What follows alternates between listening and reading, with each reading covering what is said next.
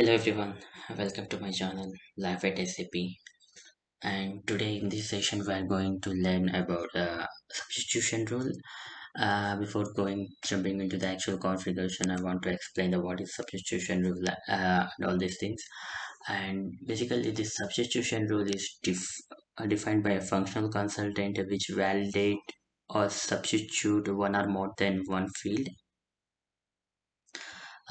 The same way which we have validation, we'll be having the same options like the substitution can be defined at a header level or line item level or for complete document. And to do the actual configuration, we need to use the transaction code GGB1. So here we start the configuration, actual configuration. I'm going into the transaction code GGB1. So here we need to select the financial accounting, and as I told earlier, we have three options: document, header, line item, and for complete document. I'm selecting the line item level, and so I'm here adding this. So we need to select the field which are going to substitute here. I'm selecting the profit center,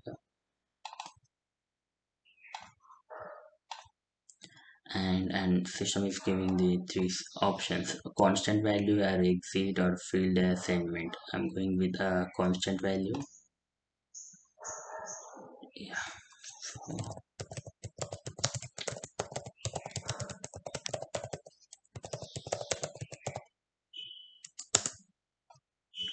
So in the prerequisite, we need to maintain the criteria at what level this substitution should be worked out. So I'm going to select the my company code here. So company code BKPF bookers is equal to constant 2001. My company code is, and whenever this transaction code is equal to AB70, which is customer invoice post, and the GL account. So GL account would be in basic table level. I'm selecting the GL here.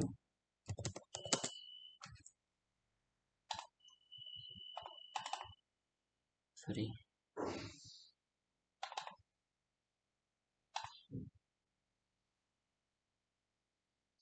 GL account is equal to let me pick the GL account here from my 0, and I will take this GL for all zeros.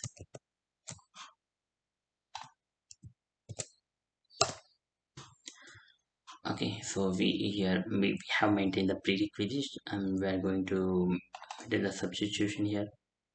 So this is a substitution profit center, and I will select the profit center which needs to be default. Okay, so when it's compared to validation we are having three options like prerequisites, check, and message. And when it comes to substitution rule, we'll be having these two options only, prerequisite and substitute. The main difference between validation and substitution is validation will show our mistakes, and substitution will rectify our mistake. This is the main differences between the validation and substitution. And I'm going ahead and save this rule here. I'm going back one more step back.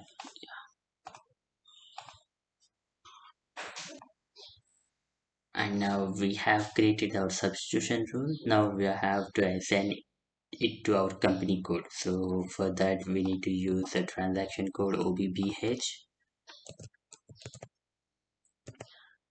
I'm using the transaction code OBBH here. So click on new entries, give your company code here, and call point would be line item level, and my substitution, this is my one new substitution, and activation level I'm giving a 1 means activate. Enter and save it.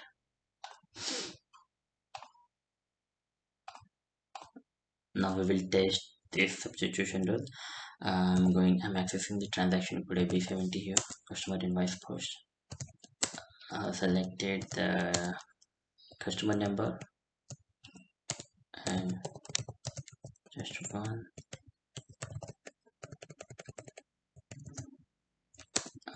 Taking the same GL account which we have maintained in our substitution rule, and moving forward.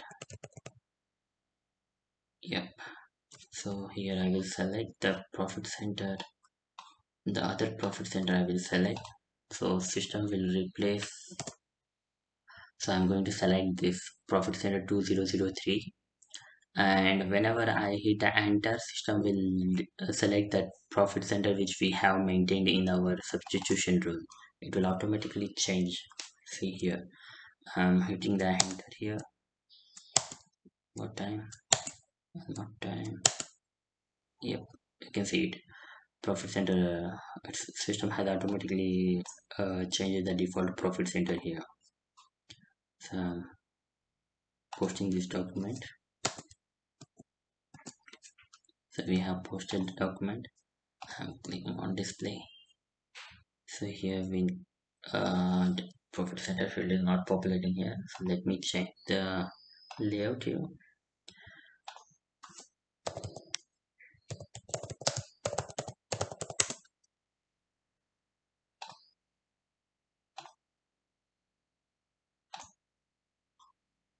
See, whatever we have maintained in our substitution rule, system has defaulted that one.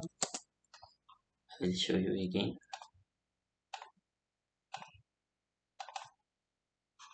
See, this profit center system has defaulted.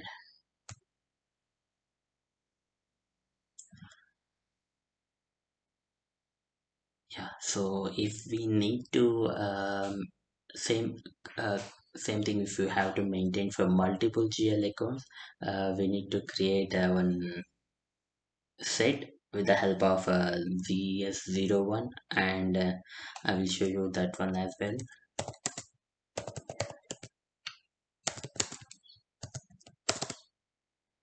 So yesterday we have I have created this validation. So here I will sorry, set. So I will take some of these PNL accounts here.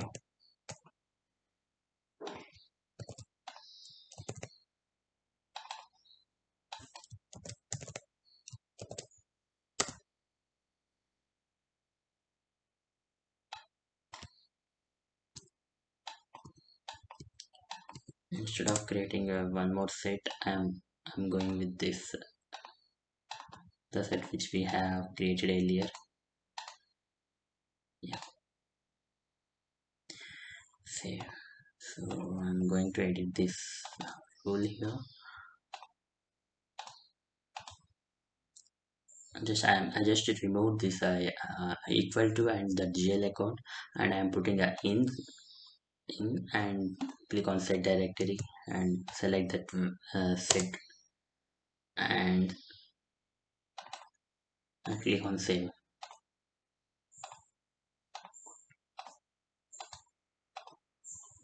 Now let's go back to transaction code B70 and try to post an invoice.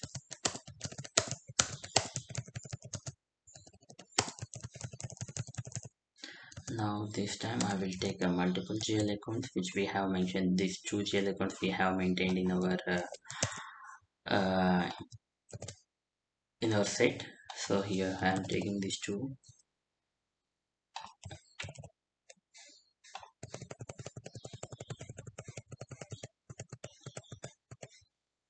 So this time I will take two more different profit center here. So system will derive our profit center which we have maintained in our substitution rule. Let's see. So I will take here 2003 and 2033. These two I will take here.